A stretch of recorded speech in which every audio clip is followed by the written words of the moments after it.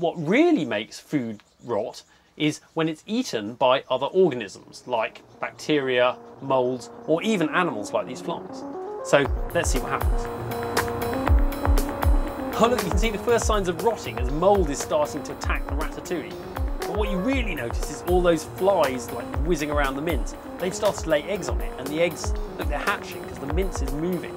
And oh, it's full of maggots. The maggots are starting to move the mince around the plate.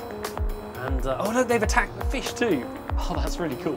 But now the mince seems to be drying up. And oh look, they're all abandoning the mince and they're going to the fruit.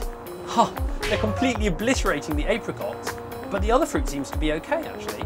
I reckon that's probably because the apricots were sort of damaged in some way, or maybe the skin's softer and easier to get into. Everything's starting to calm down a bit.